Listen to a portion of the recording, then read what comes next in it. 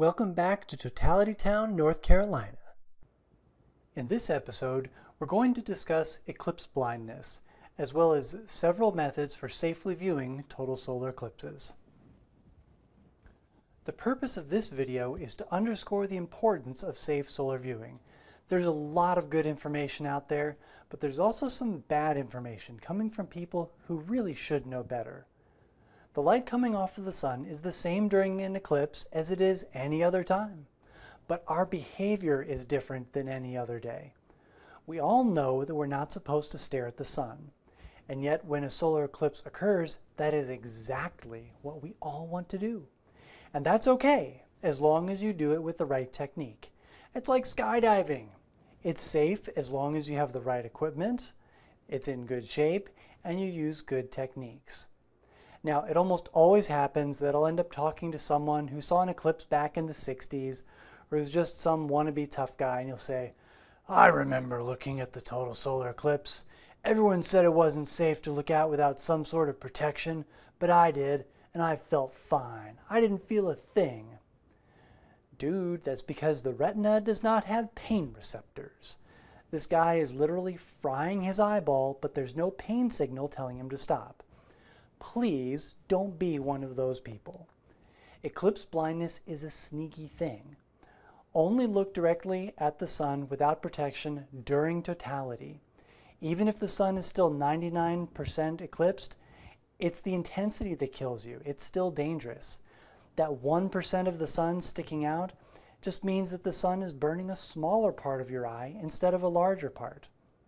The other thing that makes the sun's disk damaging to look at is the infrared radiation.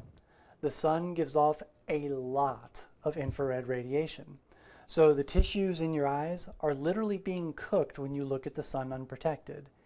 Usually, the discomfort that comes with this eclipse blindness does not begin until several hours after the eclipse. The story is a little bit different for kids, and I don't mean to scare you, just want to be honest. Ultraviolet light gradually hardens the eyes over the course of time. So adults, we're not as sensitive to UV. Children, however, are very sensitive. And of course, children and young adults are the ones who are most likely to not be careful. So parents, you need to walk a fine line of being careful and yet not spoiling the whole day. The natural question becomes, what kind of damage can occur? And that depends on a lot of things. How long were you looking? Were your eyes moving, or was the sun always staying on the same spot of your eye? Usually, it's the central part of your vision that will be damaged, while the edges of your vision are relatively fine. But the bottom line is that the damage can be temporary or it can be permanent. And ultimately, the only way to know is to wait and see how or if your eyes heal. Personally, I'd much rather just watch the eclipse safely the first time. Longtime optometrist and eclipse chaser Ralph Chu is probably the world's leading expert on eye safety during total solar eclipses. In the text description for this episode, you'll find the link to an article he wrote on this subject for NASA back in 1997, as well as a 2017 article which features him, and I highly recommend you read both of these resources.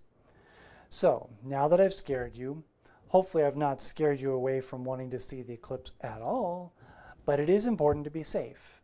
And so the big question is, how do you view a solar eclipse safely?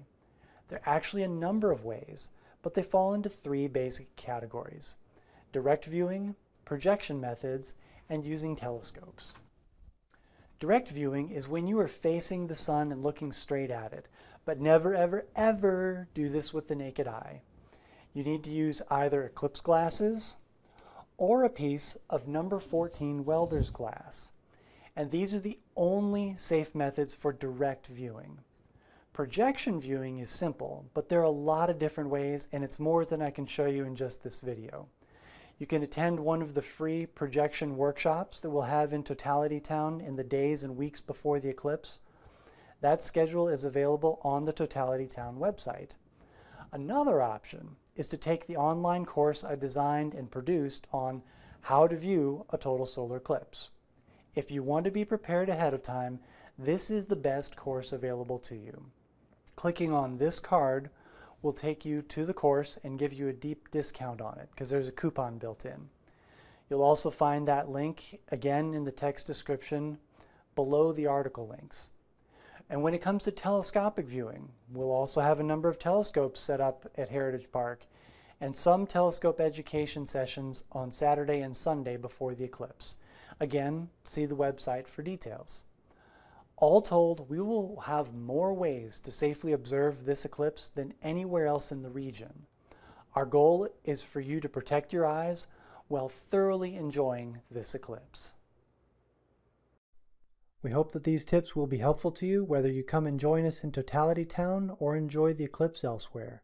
For more information on events and coming to Totality Town for the eclipse, please go to our webpage, wncsolareclipse.com. Look us up on Facebook at WNC Solar Eclipse 2017 or subscribe to the Totality Town YouTube channel.